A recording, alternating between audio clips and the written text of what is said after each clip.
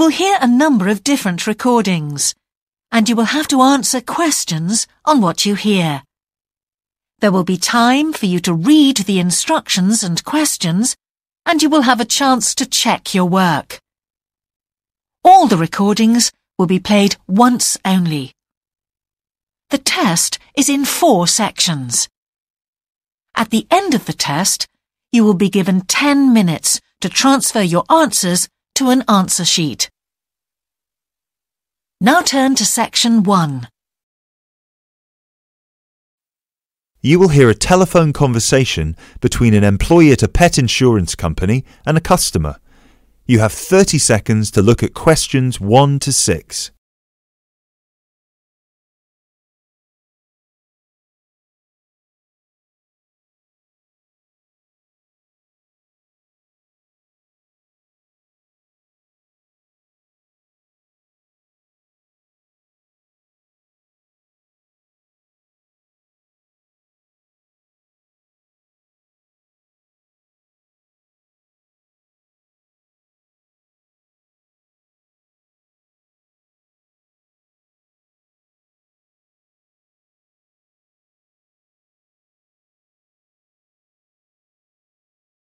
Pet Protect UK, how can I help?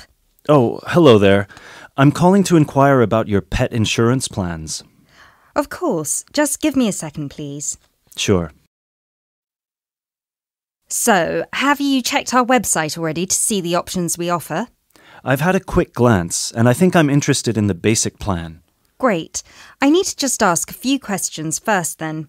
Is your pet a dog, a cat, or a rabbit? It's a dog. And is it a puppy or... No, he's 3 years old. Right.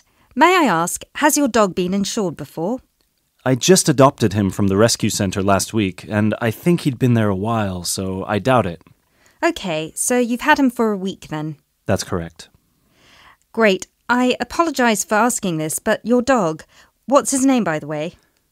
Fenton. Fenton, is that spelt with an F?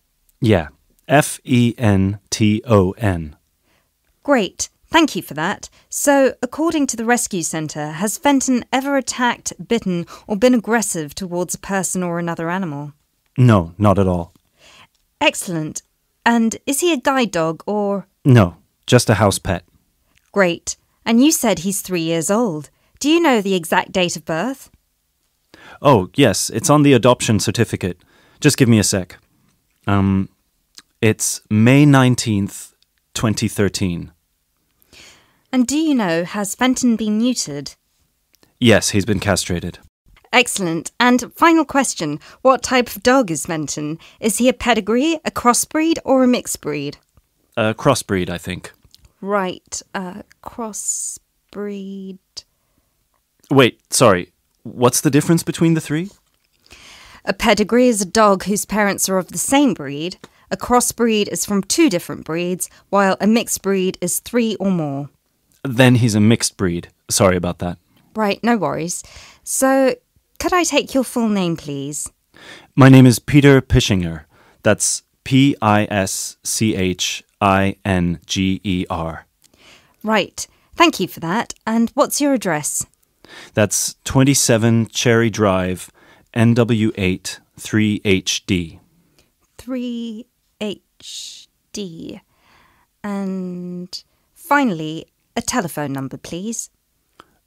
020-3634-7957. Thank you. You now have 30 seconds to look at questions 7 to 10.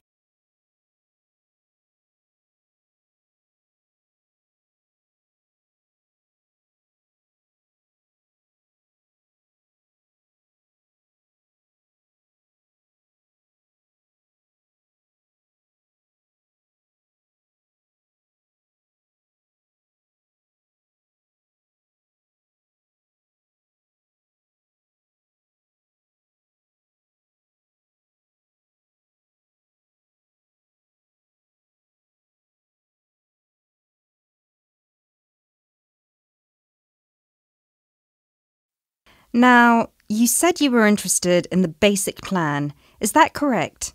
Yes, that's correct.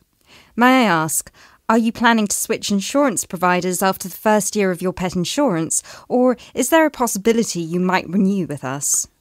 I haven't really thought about it. Why? The reason I'm asking is because if you plan to renew with us, it might be worth considering our premium or ultimate premium plan. With the basic plan, you will have to pay the same fee of £8 per month regardless of how long you stay with us. If you choose one of our other two plans, though, you will receive a discount for the first 6 months. You'll only have to pay £12 for premium and £15 for ultimate. And then, depending on your circumstances, you might be eligible for further discounts after your first year, depending on how many expenses you claim. If you claim less than £300, you'll have to pay the same as for the basic plan, but receive the cover provided by the premium plan. Huh. Is that something you might be interested in? I'll have to think about it.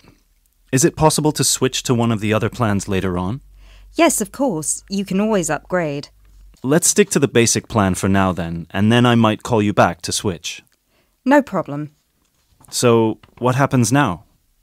Well, first we would need you to come over with little Fenton so we can have a look at his documents and medical history. We'd also need you to get him to the vet for a quick checkup. All of this is standard procedure before we can proceed with the insurance plan. And then, when all that's done, you can either set up a direct debit in person or you can call us back and do it over the phone. Right. And the basic plan will cover... Well, the basic plan covers veterinary fees, obviously, plus a few more things such as boarding costs, loss by theft or straying, advertising and reward, death by accident or illness. You can find a comprehensive list on our website, or I could forward it to you via email if you prefer. Thanks. I'll check the website. No problem. So, shall we book you an appointment so you can come over? That is the end of section 1. You now have half a minute to check your answers.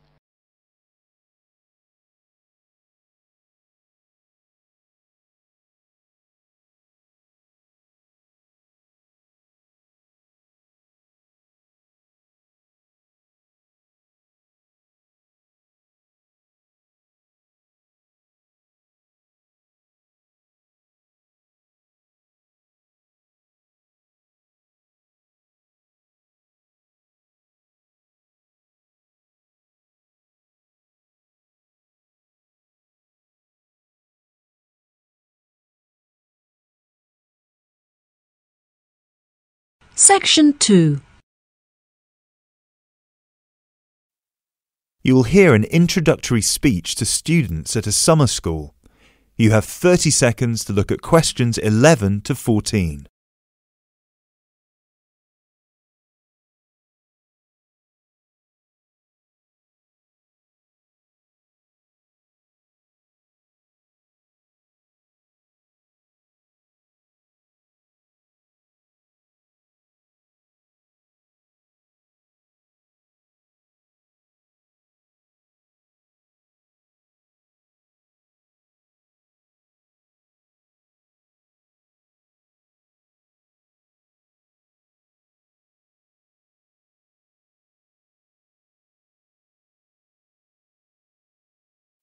Good morning, everyone, and welcome to Climb Summer School.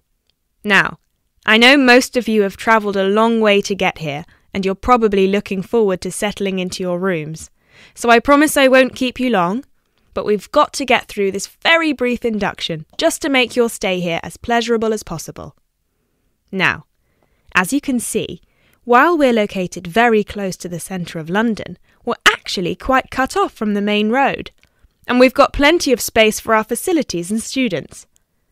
This was part of our founder's vision, Jasmine Climb, who thought that the best environment for teenage students would be a place that combines the comforts of a big cosmopolitan city with the beauty and serenity of a quiet, remote site. Now, back in 1983, when our school was founded, this all here was an abandoned warehouse, and the classes were held in the main building that you can see over there. There were no trees, no conifers surrounding the property. There wasn't even a main gate. It took years and a great deal of effort to get our school to where it is today. And I'm sure that if you take a look at page 34 in your brochures, where you can find a picture of what the school used to look like back then, you'll agree that the changes we've made are more than impressive. But it's not just the facilities that make Climb Summer School special, obviously, and I'm certain you already know this. Over the following 10 weeks, you'll receive an assortment of classes on a variety of topics, ranging from language, literature and poetry to creative writing, communication and project management. All of these modules have been designed to improve your chances of getting a place in the universities of your choice, while also giving you the opportunity to learn, excel, and of course, also socialise with people from all over the world. I can tell you, just among the 30 of you, we've got about 21 different nationalities. So what happens now? First of all, I'll be handing out a map of the premises for you to have a look at, and explaining where everything is. Once we're done here, you'll all be taken to your rooms where you can unpack and relax for a couple of hours. And later on, we'll be having our first activity of the day, a mix and match lunch in the main hall, where you'll have the chance to meet your new classmates. Later on in the afternoon, we'll be handing out your first project assignments and splitting you into teams. And tonight we'll be having our very first film night, starting with an early 20th century special. You now have 30 seconds to look at questions 15 to 20.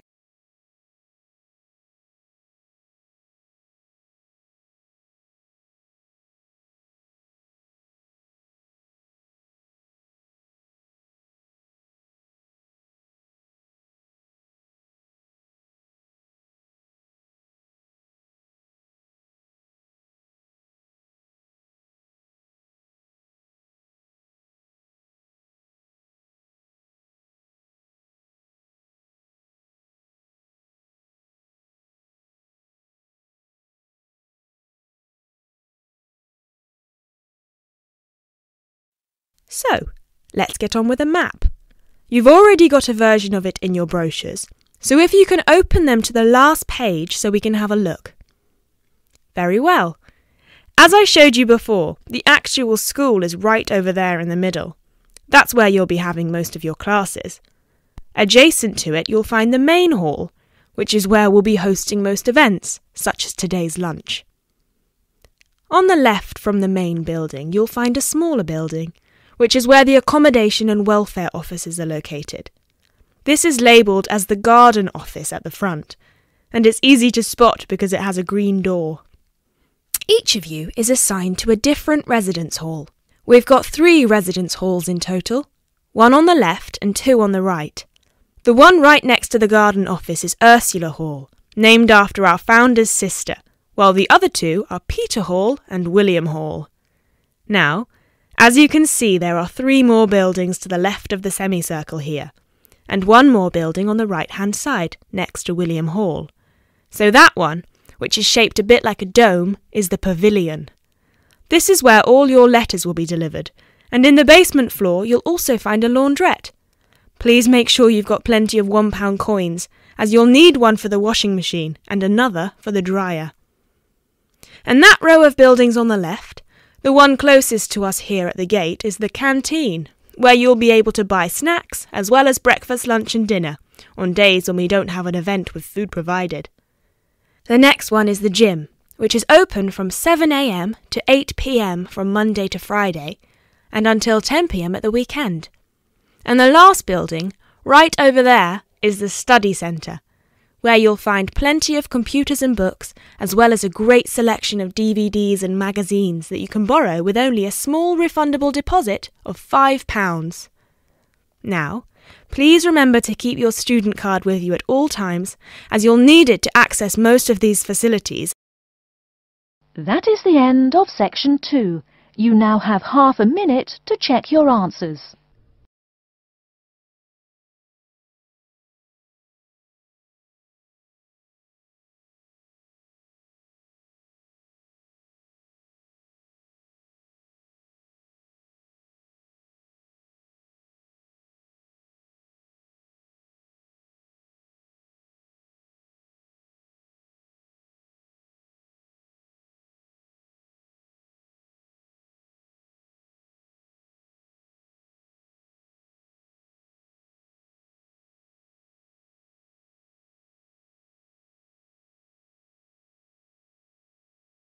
Section 3. You will hear a conversation between a university lecturer and two students. First, you have some time to look at questions 21 to 27.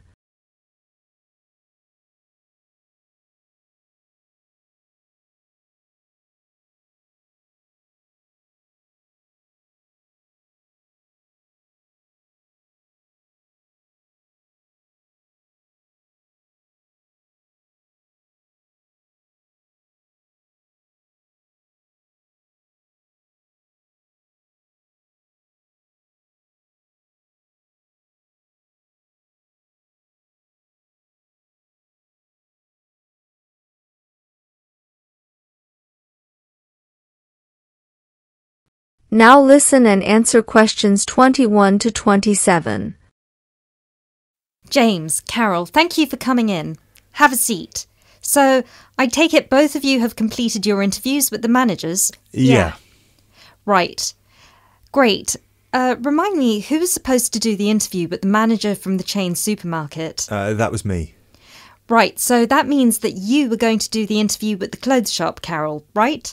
Yeah, but we decided to swap at the last minute, so I did the supermarket instead. OK, so let's start with you first, Carol. If I remember correctly, you reported that your interviewee was very difficult to get through to. Is that right? Yeah, he had a very busy schedule, so it was hard for him to fit me in and show me around the store and everything. We had to reschedule about 3 times before I finally managed to do the interview with him. And how was it for you, James? Oh, I had no issues at all. I just went in on a weekday and the shop was empty, so we did it right there and then. Great. So, Carol, how did you find the management scheme? Let's start with how they recruit their trainees. So, according to the manager, the way it works is that the graduates go through a rigorous recruitment process that includes an interview with a panel and a trial day. Then they have to go through a probationary period of 3 months, and if their performance is satisfactory during those 3 months, they're offered a place in the scheme. And yours, James? Well, it's quite similar to Carol's, actually. The only differences are that they're on probation for 6 months and there are 3 individual interviews instead of a panel. Oh, and you don't need to be a graduate. Sometimes they recruit people internally for the scheme if their performance suggests they could be a good fit for it.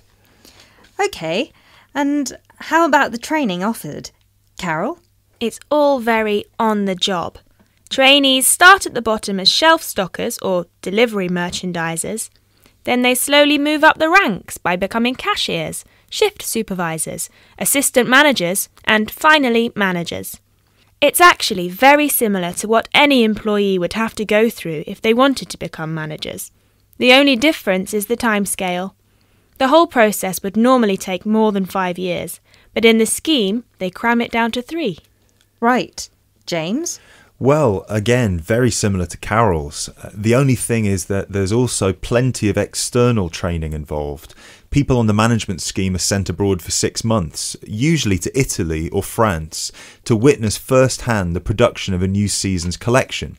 So they spend some time with the designers and they tour the factories where the clothes are produced. They also receive training on management skills through college courses paid for by the company. Before the conversation continues, you have some time to look at questions 28 to 30.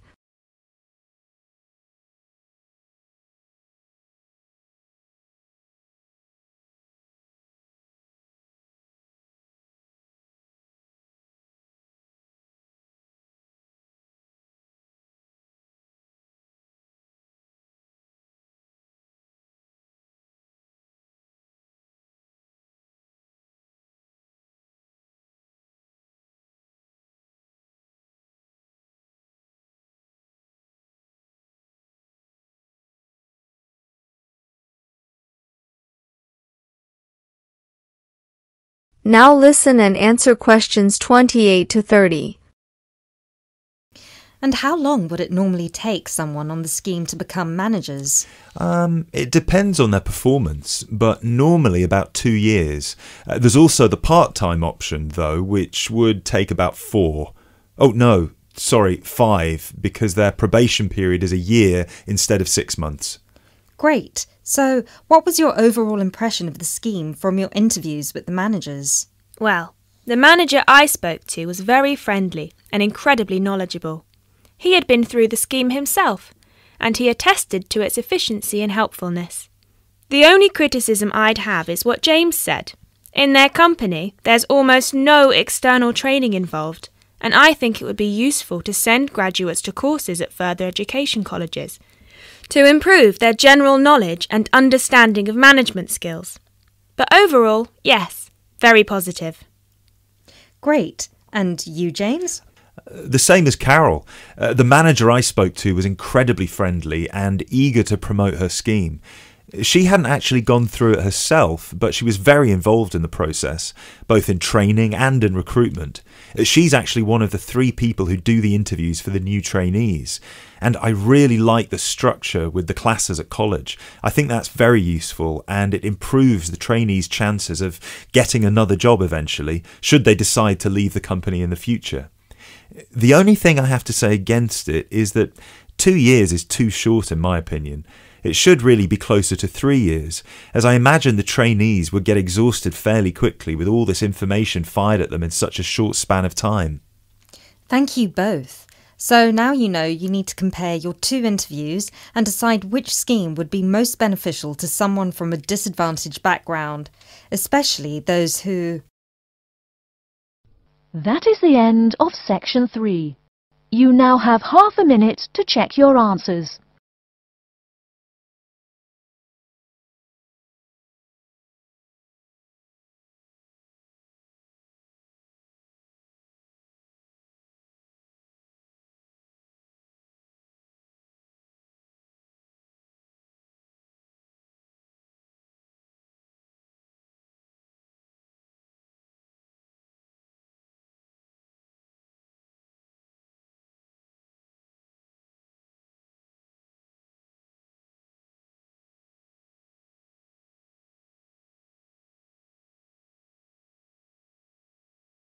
Section 4. You'll hear a talk given by a foreign correspondent. First, you have some time to look at questions 31 to 37.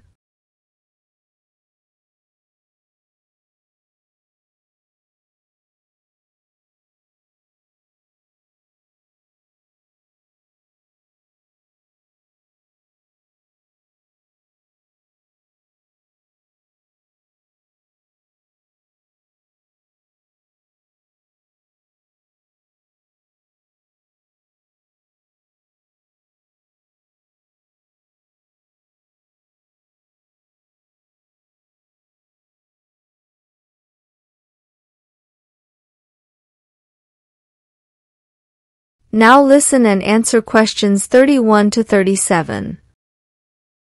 Good evening. As I assume most of you are already aware, I have been asked to come here and talk to you, essentially give you a quick overview of the life of a foreign correspondent, along with a few tips on how to become a successful international reporter yourself, should this be a career choice you elect to pursue. So let me start by this. Don't become a foreign correspondent, at least not due to the romantic notions that come attached to this job, or what you've seen in the movies. Being a foreign correspondent does not mean exotic adventures. It doesn't mean finding yourself at the heart of the action and putting yourself in danger to inform the world. Let me just tell you this. 80 journalists are killed each year in the line of duty. Many more find themselves in prison or are attacked. You need to think hard. Is this the sort of career I want? Is this the kind of reporting I'm interested in? And only after you've carefully considered all the pros and cons should you decide. But let's focus on those of you who believe that, yes, you've got what it takes to be a foreign correspondent, and this is definitely why you decided to study journalism here. You're all third-year students, which means I don't need to waste my time telling you the basics. Of course, you need to read a lot. Books, novels, newspapers, blogs, and of course you need to be acceptably proficient in various media skills. But what is it that's going to separate you from normal journalists and reporters? There are 4 things that'll make you different. The first thing is your experience of the world. You can't call yourself an international reporter unless you've been around and seen different places and different cultures. Seize every opportunity to visit other countries, meet people from around the world. It doesn't matter if it's business or leisure, just hop onto a plane and go everywhere. This will expand your horizons and sharpen your mind, something that, as a foreign correspondent, will help you understand better the culture of the country you'll be covering. And speaking of culture, this is a term you need to make sure you fully understand. What's culture? What makes a country's culture? Explore the culture of the country you're interested in. The music, the literature, the religion. Are there any cultural practices or conflicts you need to be aware of? Are there any tensions within the country? Why? The most important element of culture, of course, is the language. Do yourself a favour, whether you're planning to become a foreign correspondent or not. Learn a foreign language. So many of us are culpable for just sticking to just English, and while English is a very important language in the world, it would be foolish to think it's the only one. Pick a language whose sound you enjoy, a language you find interesting. Trust me, your future CV will thank you for it. And finally, history. Don't expect to be given a job as a foreign correspondent if you don't know anything about your target country's history. No piece of news is disconnected from the past. The whole world tells a story, and your coverage will suffer if you attempt to arrive in the middle with no reference to or understanding of what came before. The hows and whys always lurk in the past. Seek them. You now have 30 seconds to look at questions 38 to 40.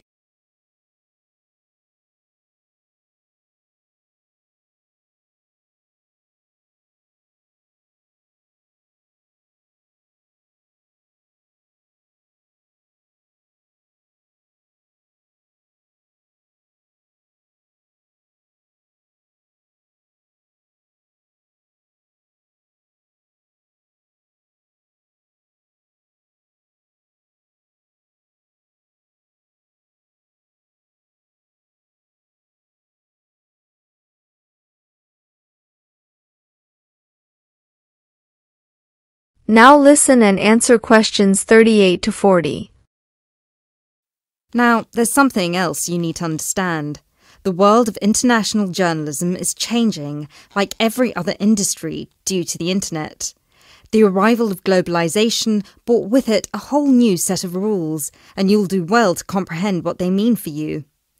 Unfortunately, gone are the days when a newspaper would hire you and deploy you to a country.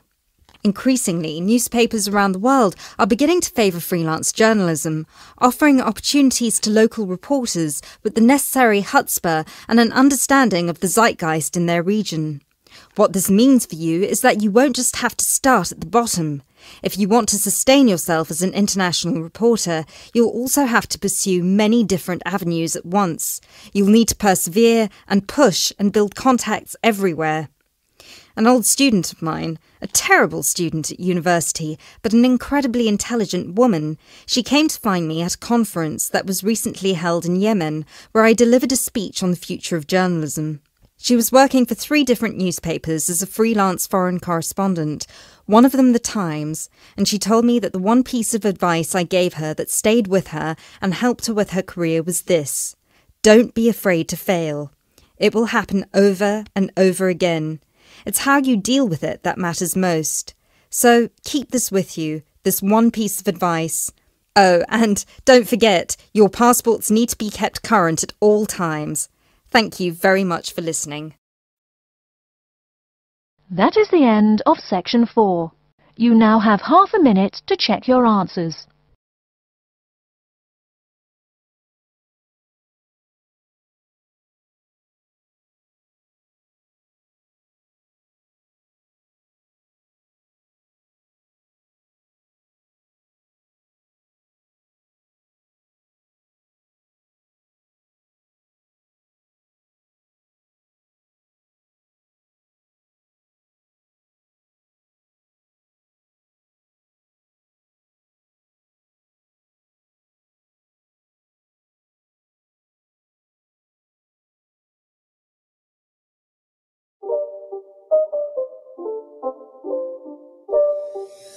It's not a game, it's a rich thing.